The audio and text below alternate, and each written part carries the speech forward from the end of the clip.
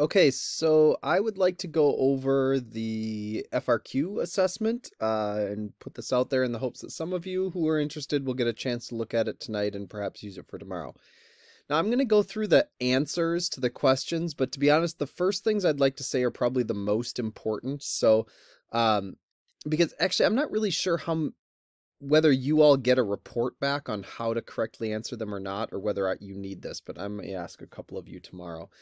In either case, a lot of what doing FRQ practice is about learning how to use the command terms and how to write answers that AP Central is looking for.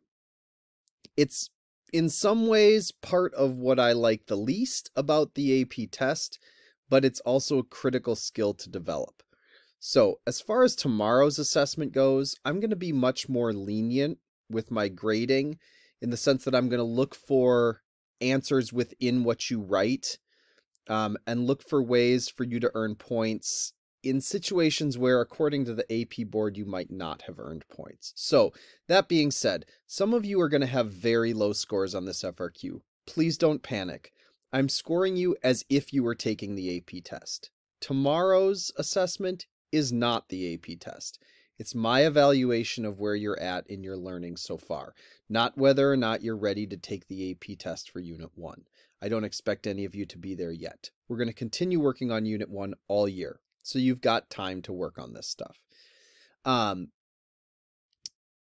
So I scored it the way AP will score it so that you can develop the skill while you're taking these FRQ tests.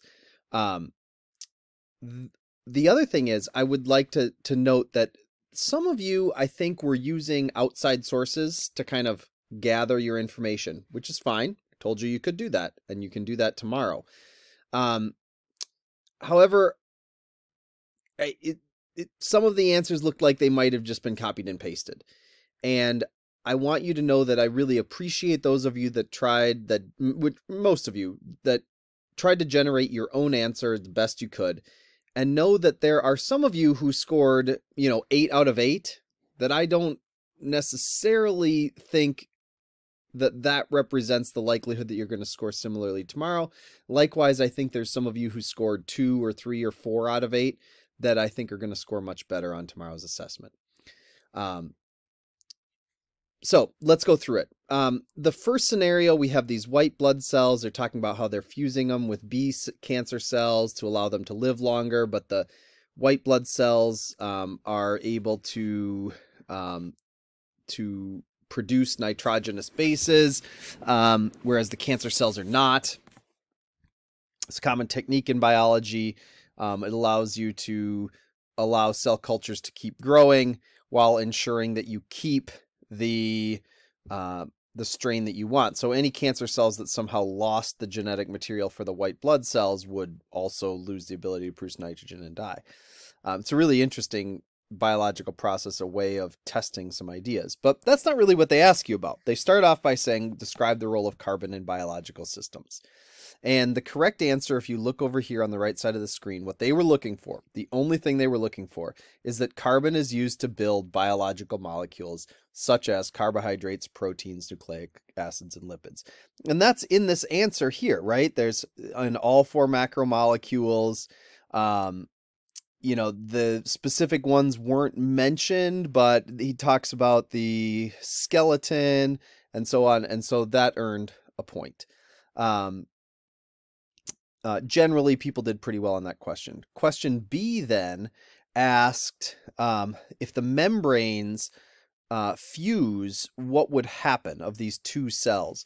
And the response over here on the right shows you what AP was looking for. I was a little more lenient with this. Mostly what I wanted to see is that you talked about how the polar ends of the phospholipid will align with other polar ends of the phospholipids of the cell membrane of the cancer cell, and that the hydrophobic non-polar parts of the phospholipids would also align and interact.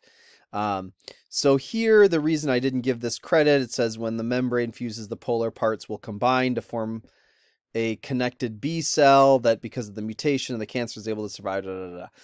it's not that this isn't true, it just doesn't directly answer the question. So make sure you're carefully reading the questions as you answer them.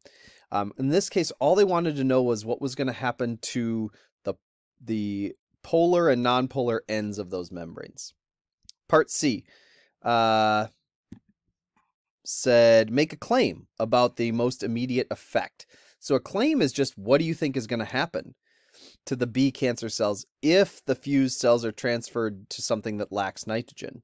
And the answer here that they were looking for is that they would die.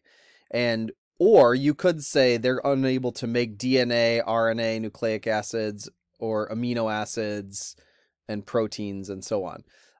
If you said any combination of those things, you got it correct. You earned a point if you said they would die. You earned a point if they said they couldn't synthesize those things. This is just a little too generic of an answer. They will begin to eat themselves. That's not exactly right. I don't think that's well predicted by this. They'll be unable to reproduce or grow. Well, that's true. But more specifically, without a source of nitrogen, life cannot continue. They would die. The second part, provide reasoning. Some of you, when you wrote your answer to C, you just went ahead and made your claim, and then you gave your reasoning. And if you did that, I tried to give you points for them in both places. Actually, the AP board would have, if you had put them in both places. But it's important to notice the difference between making a claim and providing reasoning. A claim is just a statement, here's what I believe will happen next. Reasoning is why that thing will happen next. So if you chose the correct or wrote the correct answer here, they're going to die. In D, you needed to explain what would lead to their death, right? And the way you would score this point is you would note that nucleic acids and amino acids contain nitrogen. And without a source of nitrogen, you cannot make nucleic acids, which means you cannot make DNA or RNA. Without amino acids, you cannot make polypeptides and proteins. So you just need to, this was really just testing. Do you know where nitrogen is found, and do you know what it means if you're missing it? Okay, second question. We had this structure, and they removed in A, they removed, it was a receptor, and they changed these two amino acids through a mutation to these two amino acids. Okay. They asked what process forms the covalent bonds. Now, this student wrote dehydration synthesis, which is the right answer, but the top of all of these questions say, read each question carefully, write your response in the space below. Answers must be written out in paragraph form. Outlines, bullet lists, or diagrams are not accepted and will not be scored. This would score no points on the AP test, even though it's correct. It's a little harsh. It's not something I like about AP scoring, but it's the truth. If this student had just written the process is dehydration synthesis, they would have scored the point because it's a sentence. The next one. So that's dehydration synthesis. A few people put hydrolysis. Make sure you understand the distinction between the two. Hydrolysis, lysis is to break apart. Dehydration synthesis is to bring together. And they were asking when peptide bonds join amino acids. Well, that's synthesis. Part B then is to explain what would happen. The change in the amino acid sequence in illustrated 1 caused a change in the shape of receptor X. Based on the R groups of the original and the substituted amino acids, explain why the receptor changed. So this one's testing, do you know where the R groups are up here? The R groups are all these things sticking off of these amino acids. Okay. Now there's an amino acid here with a H, an amino acid here with a CH, and then these. There's a amino acid here with this. There's an amino acid here with this, and so on.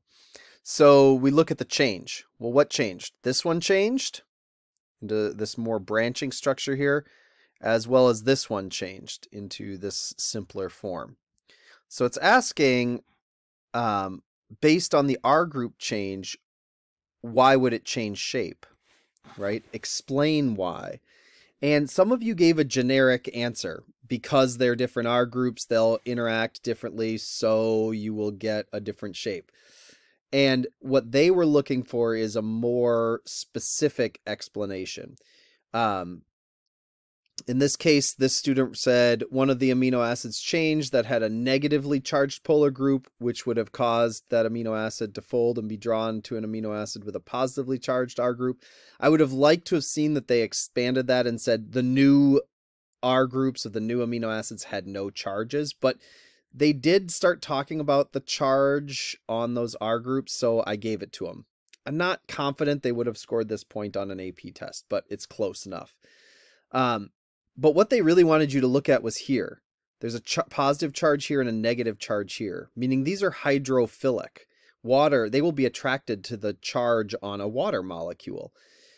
These two are hydrophobic because there is no charge on them. So immediately the hydrophilic and hydrophobic nature of those proteins will be completely altered, and it'll change the shape of the tertiary structure. So they wanted you to clue in on those differences, right, to earn the point for that one. That was a tough one. A lot of you didn't earn that point. This one, what would happen if you changed or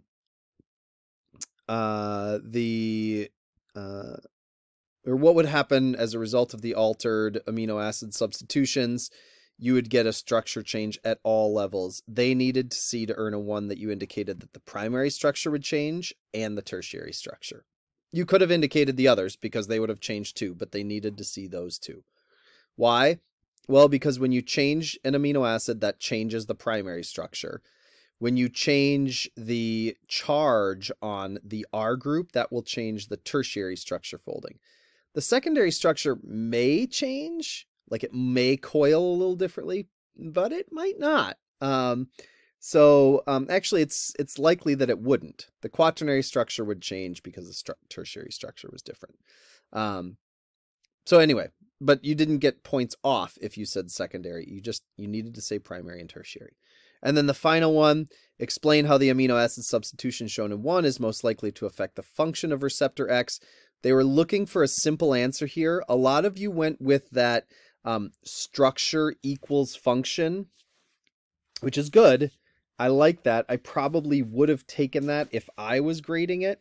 However, to earn the point here, you needed to talk about how the shape, which comes from the sequence of the amino acids, creates the function of the protein. The protein functions because of its shape, which is sort of like saying its structure, right?